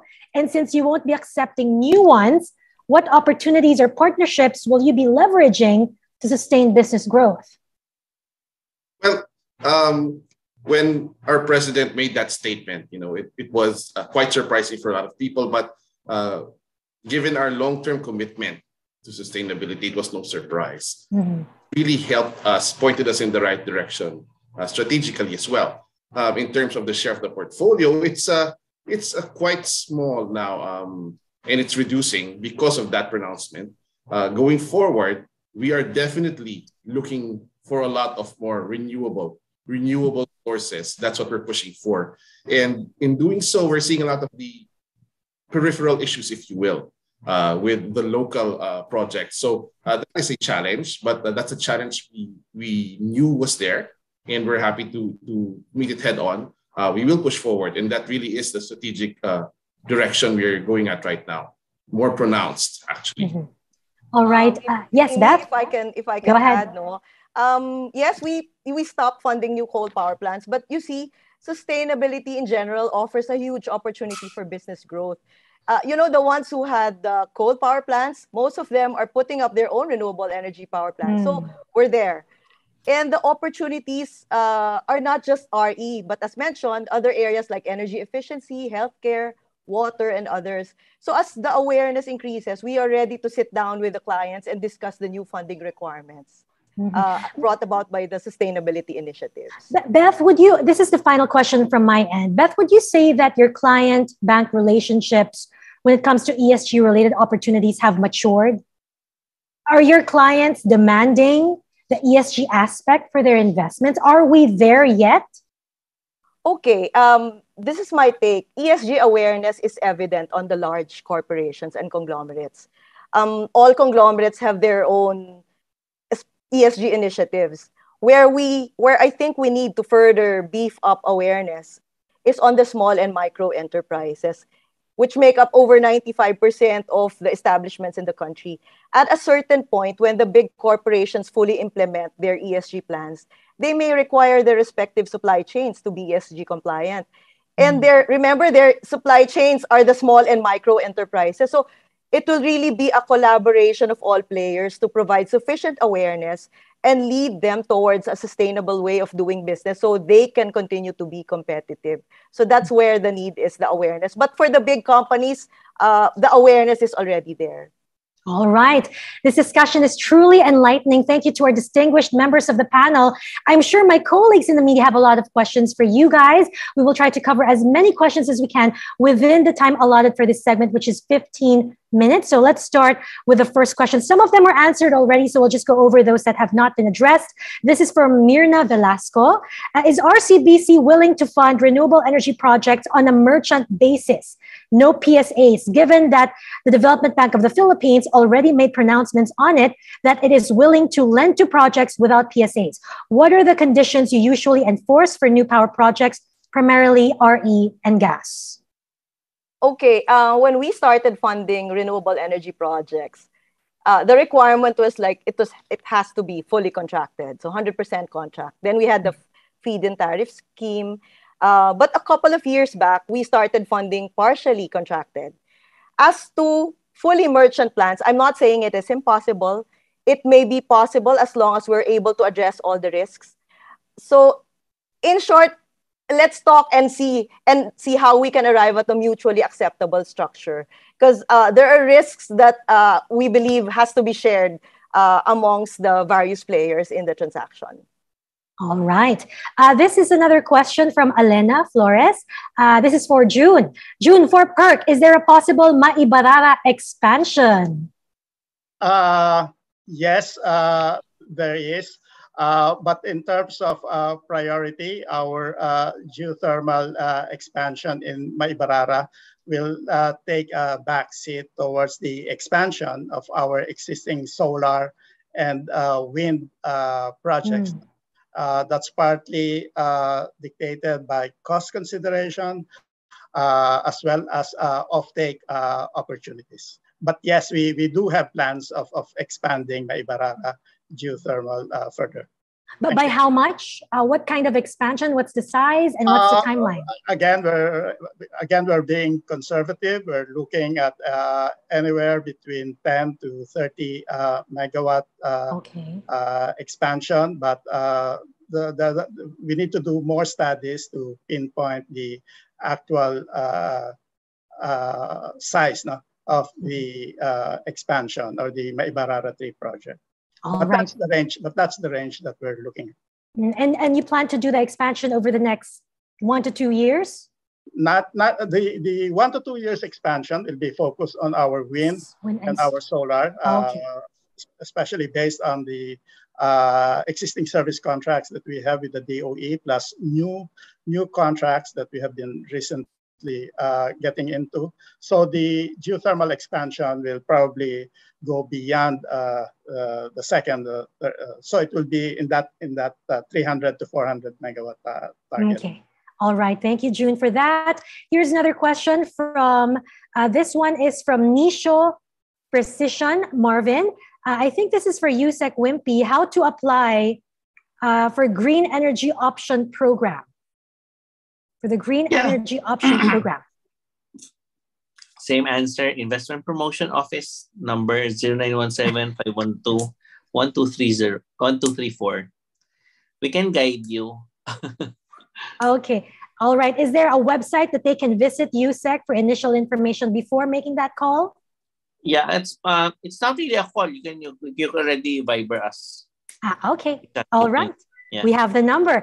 Here's another question from Alena as well. Can you give more details about the 1.6 gigawatt financing being arranged by RCBC? What type of investments are these? Ms. Beth? It's mostly solar. Okay. We have some wind and some hydro, but the majority is solar. Okay. Majority solar. Okay. Yeah. Here is a question from Engelbert Tataro for RCBC as well. In your 10 years of funding renewable energy projects, how many projects have you actually approved? And also the total capacity, if you have data, total peso amount also for the last 10 years. You also offer green bonds to be used only in RE projects, right?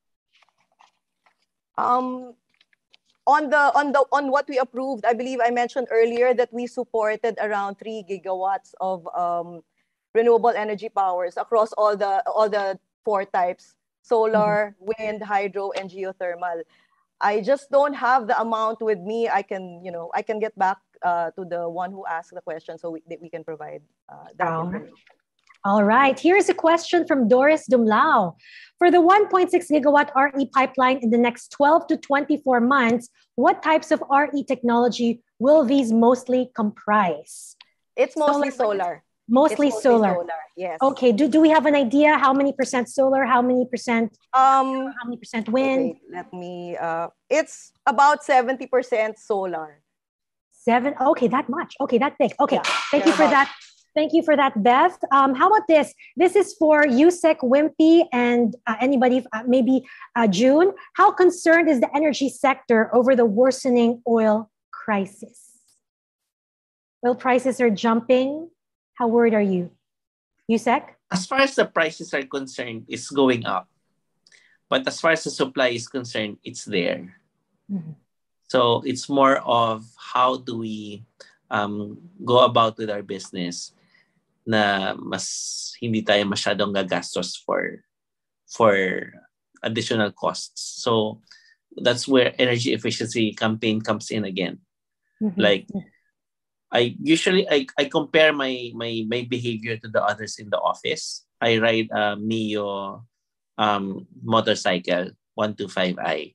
So my full tank is 200 pesos a week and it's 800 pesos a month.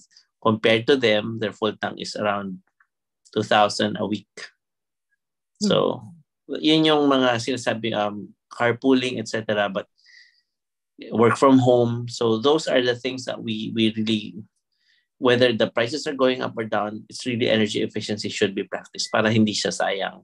Mm-hmm. So yung tinitingnan natin na nangyayari sa labas, prices will go up, but yung tinitingnan ng downstream oil industry namin, Management Bureau, the supply is there.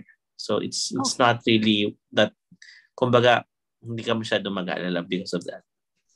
But Yusek, when you look at how many, pump prices have been going up for at least 8 consecutive weeks, that's a big problem for motorists, for taxi drivers. It is. I'm not saying it's not.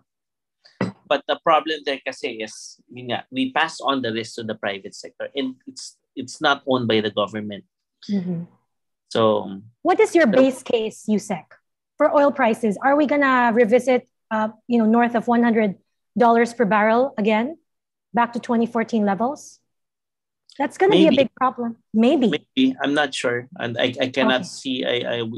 Mahirap i-predict kasi kung ma-predict ko yan, yaman ko na. Okay. Hindi talaga siya kayang i-predict, no? Mm-hmm. Day to day siya nagbabago. Mm-hmm. But sa akin kasi yung fundamentals naman hindi naman talaga kasi dapat tumaas ng ganong kalaki. It's just that there is this geopolitical concern that's going on. All so right. that event is the one that's triggering it. And I don't think that event will be there for a long time. Mm-hmm. So mag-fizzle out. So doon naman siya mag-adjust again. Mm-hmm. But it's difficult, no? I cannot say it's going up or down. Okay. Thank you for that. How about June? From your perspective, are you worried about the worsening oil crisis? And also, aside from the oil crisis over the geopolitical tensions in Eastern Europe, I wanted to get your take because we're having this forum, this webinar series, against the backdrop of an energy crisis felt all over the world. I mean, Europe is seeing energy prices spike, and they're blaming the rush to RE.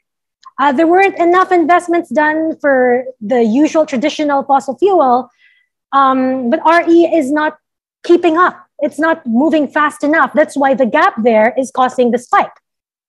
So what is your take on this? Yeah, well, first of all, with respect to your first question about being concerned about rising oil prices, certainly, and of course, we agree with Yusek Wimpy that concern is really more pressing for ordinary citizens, right?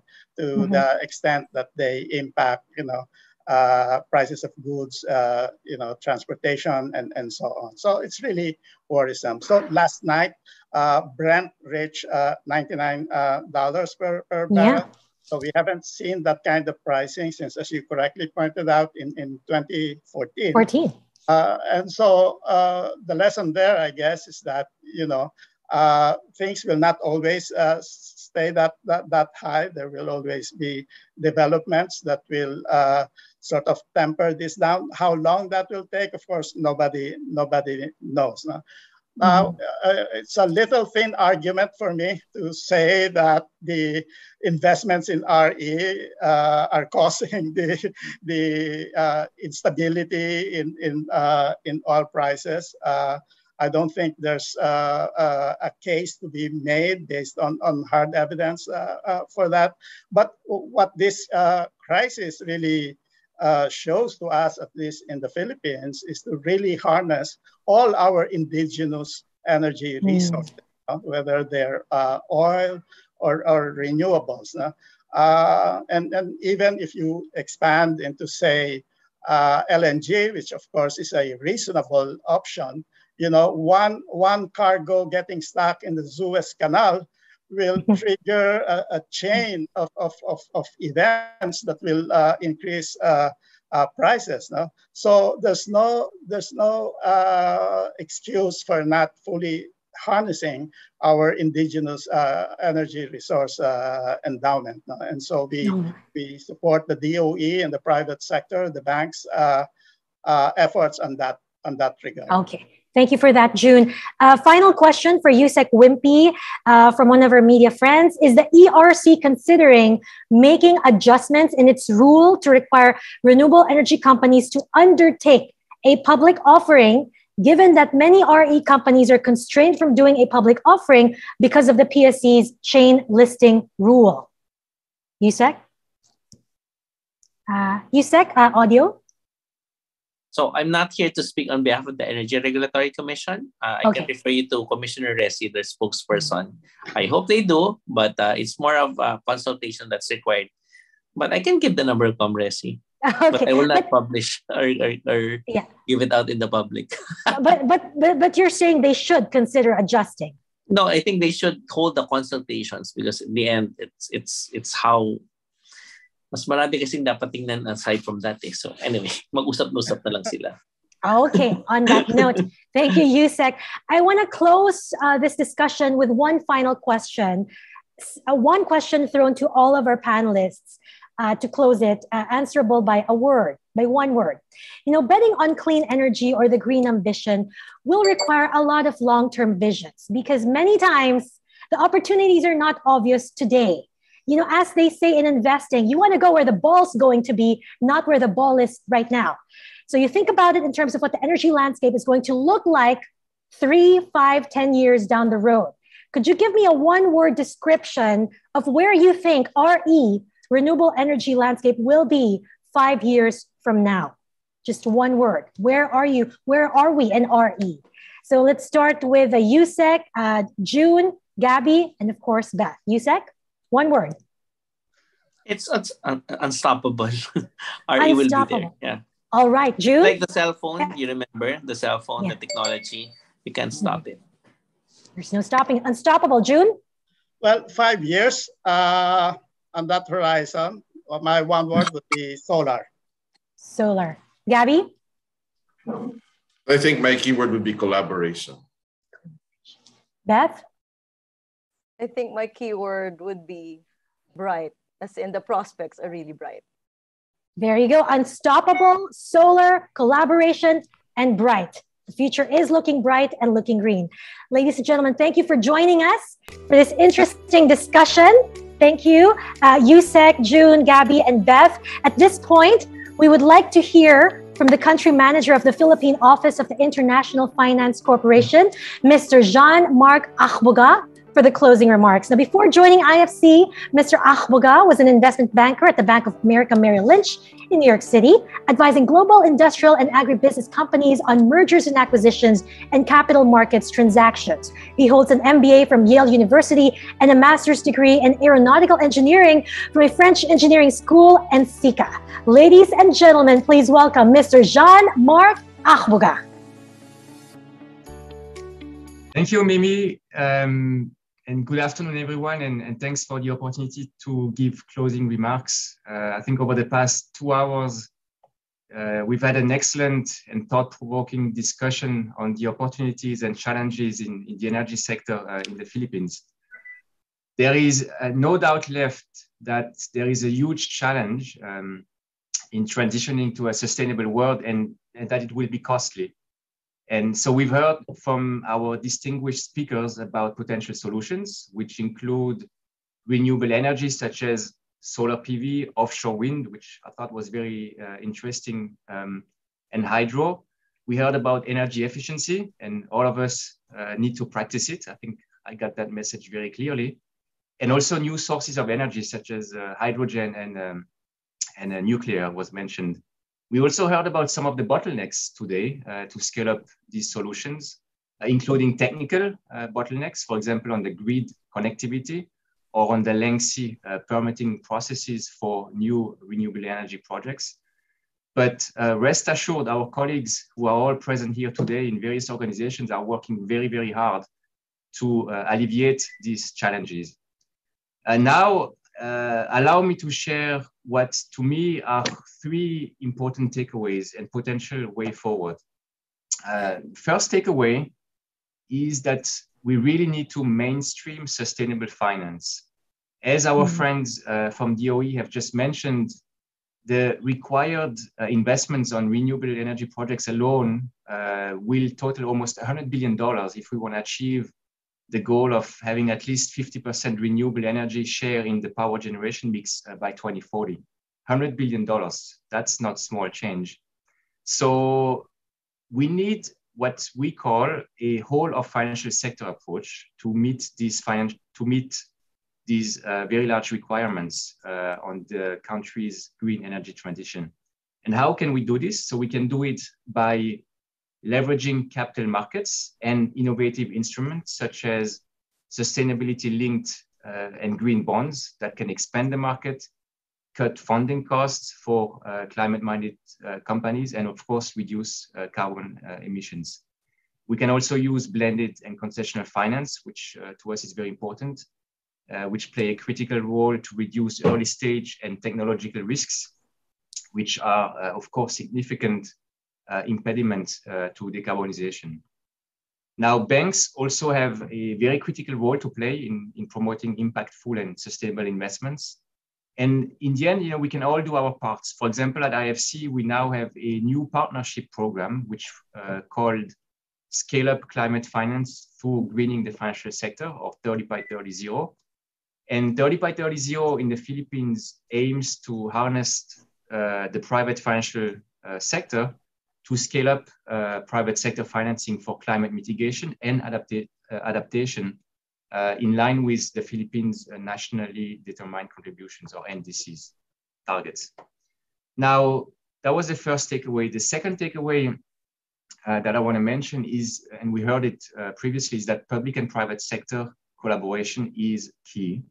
So on the one hand, we think the private sector will be typically more efficient, more cost effective, can deliver a lot of innovative solutions. It can scale those projects commercially, very quickly.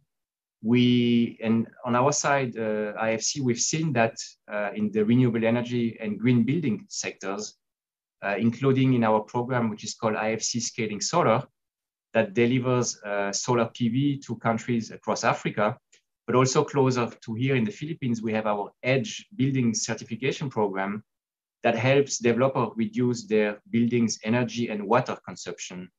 So talking about energy efficiency and conservation. The private sector, of course, is also key because it's the one that creates jobs, and we believe in a whole new era of new skills will be needed in this transition to a greener energy future. On the other hand, we need significant government action, as we heard also, that creates the necessary regulatory and institutional framework to foster that innovation and those green investments. Governments can calibrate policies to provide incentives or counter disincentives. They can set quality and technical standards, support skills, training and development, adjust spatial and urban planning, and of course, invest in research and information platforms. So that was my second takeaway. Now, finally, my last takeaway is just the urgency of it, the urgency of working together to build back better. I think I've heard before there's no planet B. I think it's very true, and time is going very quickly on that. We need to double our efforts if we want a low carbon future. And I think COVID has actually created an opportunity, and we are at this critical juncture where we really have a chance to create significant headway towards a green, inclusive, and resilient recovery. At IFC, we have put climate at the heart of our development agenda. And we also just recently committed to align 85% of our board approved real sector operations to Paris Agreement goals by July 2023, which we plan to increase to 100% by July 2025. Now, before closing, I would like to specifically thank RCBC under the leadership of Eugene Acevedo for all your work on the sustainability agenda. It's really quite remarkable what you've done and achieved so far. So congratulations on that. And in closing, I'd like to thank RCBC, our speakers and participants today for sharing their climate journey and green energy transition journey. We believe the businesses, companies, government leaders who embrace climate as a business opportunity and offer low carbon technologies, goods and services will be at the front or front runners of our future. Sustainability is a shared responsibility. Energy efficiency needs to be practiced by all of us. So thank you again and pleasant afternoon to all of you. Thank you very much, Mr. Jean-Marc Ahmoga. At this point, we'd like to ask all of the speakers and panelists to please turn on your cameras. We will do a group photo opportunity and flash your best, brightest smile. Again, all our speakers, please turn on your cameras. Yusek Wimpy, Mr. Acevedo, Gabby, of course, June, Beth. Okay, is everybody here? All right, we're still adding everyone in. All right. So let me do the countdown. At the count of 3, say green. 1, 2, 3. Green. All right, let's do one more. Safety shot. 1, 2, 3, say green. All right, thank you very much, ladies and gentlemen. I'm afraid that is all the time that we have. On behalf of RCBC and the Yuchenko Group of Companies, I want to thank our distinguished panel for sharing their presentations with us. Thank you as well to my colleagues from the media for participating in this afternoon's forum. Good afternoon and stay safe.